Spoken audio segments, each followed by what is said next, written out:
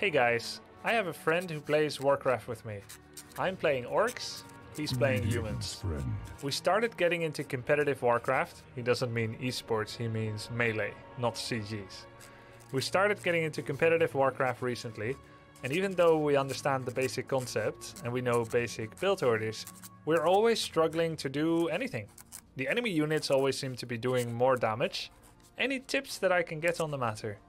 We are watching the replays and stuff, but we can't seem to pinpoint the problem. Could someone perhaps go against us and point out the issues? I believe we have fatal errors in our gameplay that leads to losing every time, even when we are in the lead. Thanks up front. I really appreciate you, even if you took the time to just read the message. There are types of basics that we know. We're struggling more in certain situations. For example, when playing against Death Knight and Lich, and they go Crypt Fiends, I, for example, only know a Raider Spirit Walker build, so that's what I mostly use. Sometimes I will go Grunts with Shamans and Witch Doctors when I'm facing units that are not suitable to go with Raiders up against. But the most painful has to be when I follow the build order into Tier 2, and the enemy has more Tier 1 units than I do. So he always wins, because he comes early into my base, and there's nothing I can do to defend it with just 3 grunts, while he's got 6 or 7 ghouls, or 6 or 7 footmen. So he actually shared a 1-on-1 replay. I thought it was going to be 2-on-2. We see that Demon MKD2 starts immediately with his altar, 4 peons in gold. And then he even puts the gold peon on a burrow, which means his hero won't be late. Although it was 2 seconds too early, so you lose a little bit of gold. The next goes into gold, this is also correct. The next makes a barracks, which is correct, but it is an awkward positioning. There's a 1-slot cubbyhole here that can trap grunts if you rally wrongly. You gotta be careful of that. It's better to avoid cubbyholes on forest when you wall off your buildings. You are playing against an undead player. I didn't see if it was random or undead, but I'm gonna assume you knew that. You're mining from a tree that is not the closest to your Great Hall, so you have a little bit of macro inefficiency. This tree and this tree are your primary opening trees. It seems you've actually rally pointed on this tree, so you're continually spending a few seconds more than you need to be to get your lumber. Your shop timing, let's talk about that. You've built your shop 30 seconds after your hero finishes. A shop takes 5 seconds longer than a hero. So 30 seconds after your hero's out, your shop finishes. I just want to go ahead and preface and say that the only way that this shop timing makes sense is if you're back at home in 30 seconds.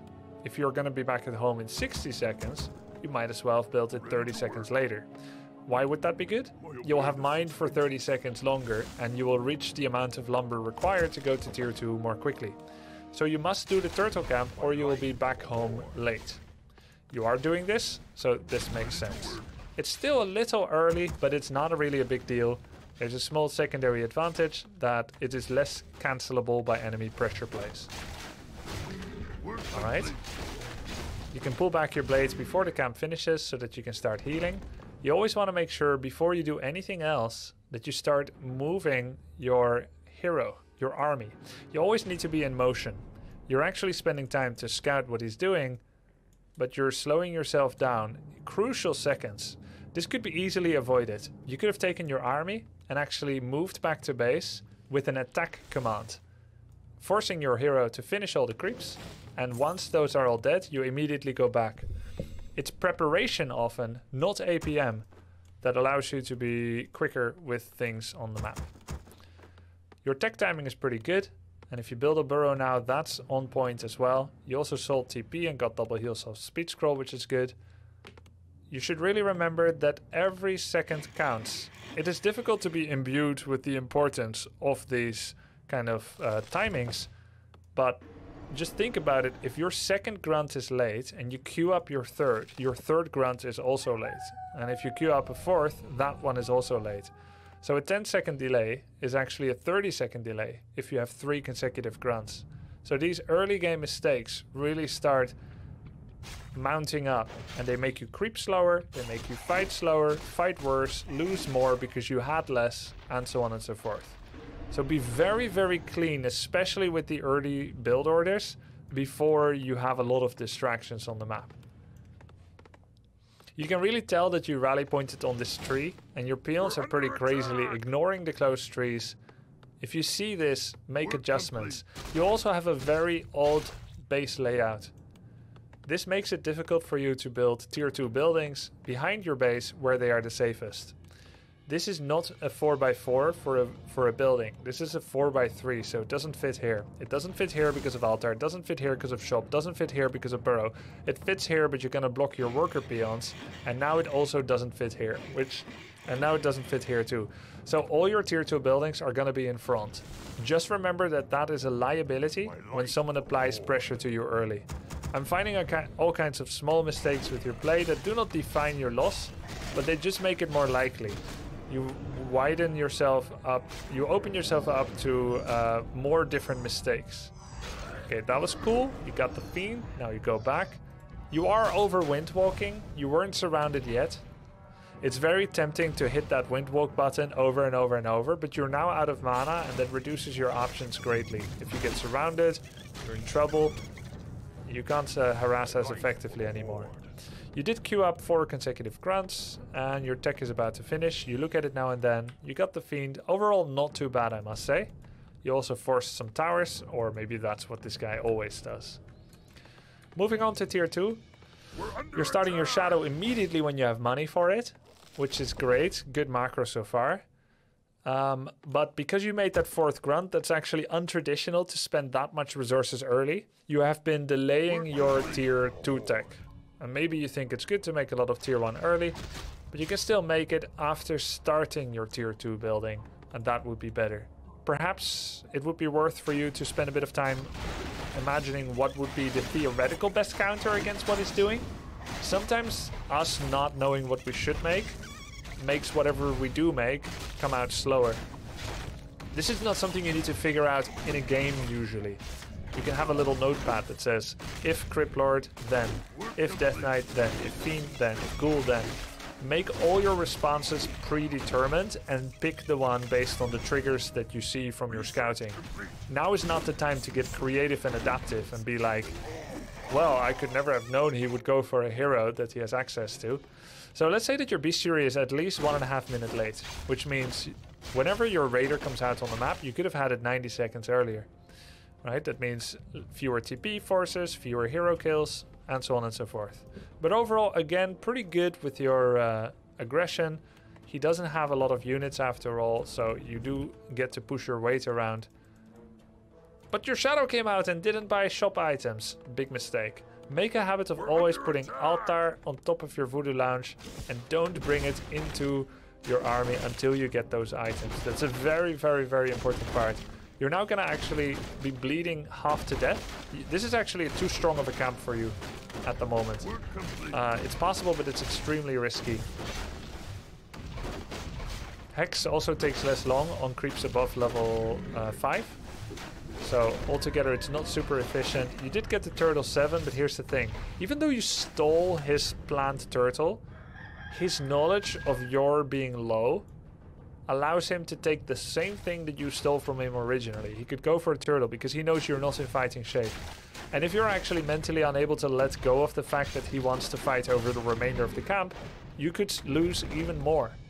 These grunts all need double heal solve because you took so much damage because you took a camp that was out of your reach. That's 200 gold worth of healing and 90 seconds long healing.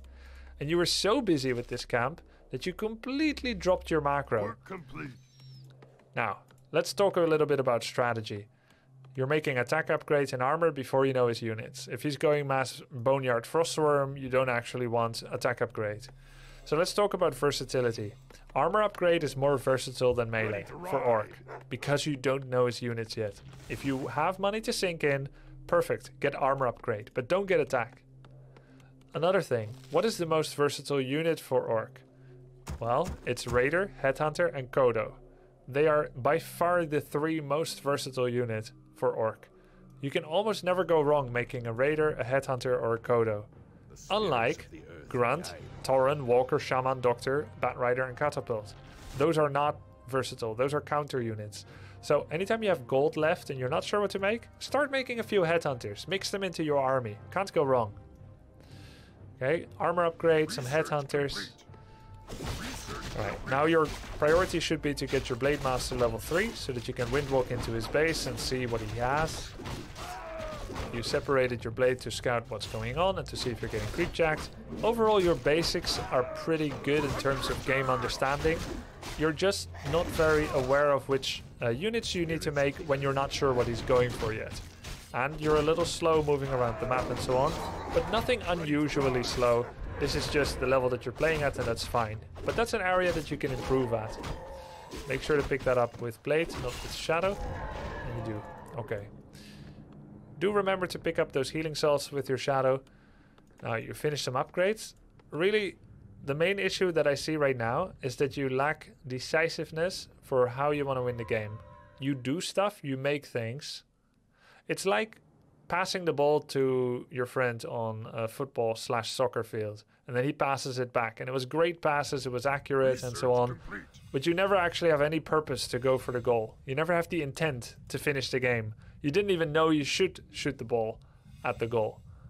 You just ran a circle around an enemy defender, you stole the ball from them, but you're still not sure what to do with it. So you're just kind of going around in circles, passing the ball, stealing it, and reconquering it, and so on.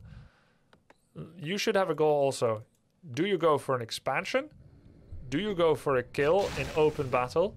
Or do you go for an all-in on their main base? Those are the only 3 decisions you need to make. If you want to fight in open battle, you must find him somewhere on the map and then fight him while you're in good fighting shape. If you want to all-in him, usually that's with level 3 heroes. You reach a breaking point of your abilities. You just got your 2nd level ability, whatever those are, heal wave, critical. You go kill them in their base. Why is that reliable?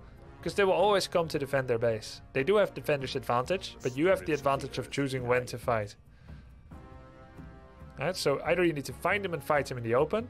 You don't need to find him and fight him in his base. You'll find him like that, because he has to defend. Or you expand. Those are your options. And you're not doing any of them. You got 800 gold, 50 food. Then you're like, oh, well, I got 800 gold. I'll make a burrow and I'll go tier 3.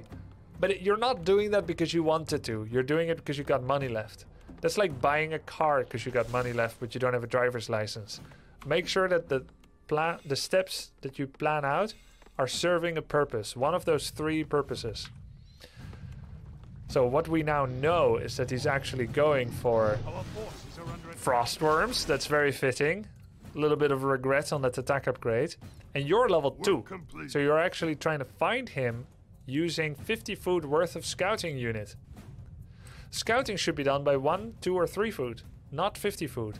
So every second you waste not finding him is really not serving any purpose. You also bought a TP, which means you're not all in. You're thinking you'll attack, you'll see what happens, and then you're gonna go home and react. You also got 2nd attack upgrade, even though he's going frostworm, so this is incorrect.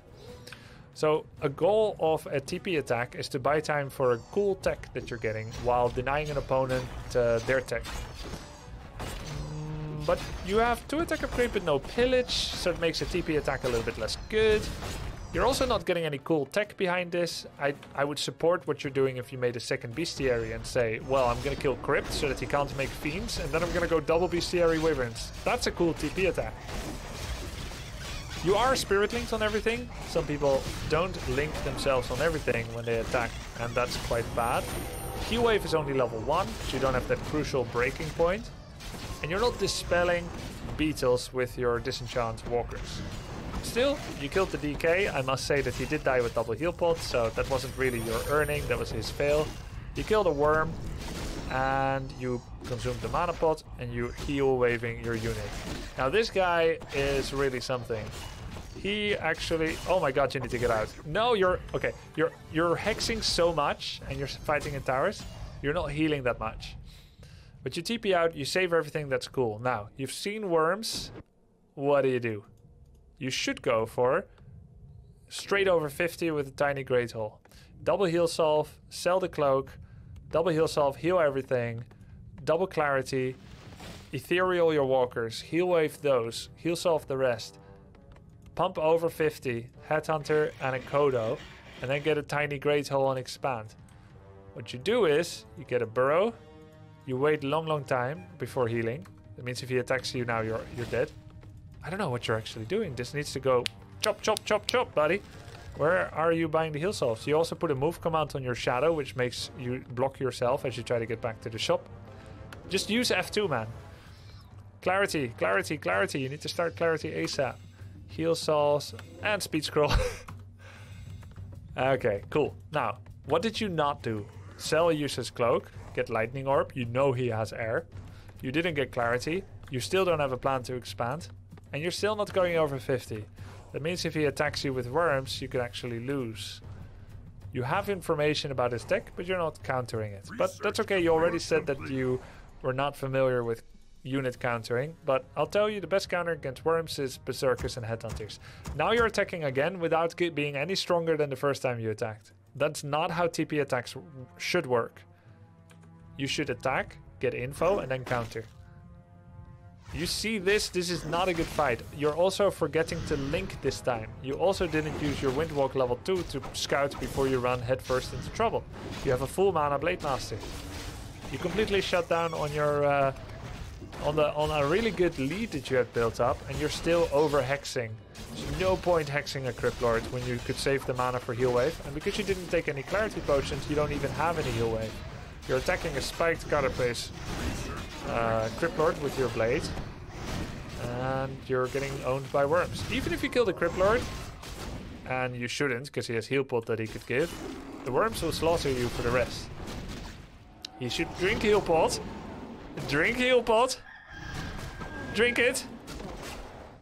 Or did he already use one? You're gonna end up winning this game. He's probably gonna rage because it feels bad for him, but you didn't produce any units. You opted for fight him out on the map, option number 2 that I gave, but he didn't need to give it to you. Oh, nice. Faith in humanity upgraded. But yeah, you opted to fight him out in the open with an army that technically couldn't win that fight.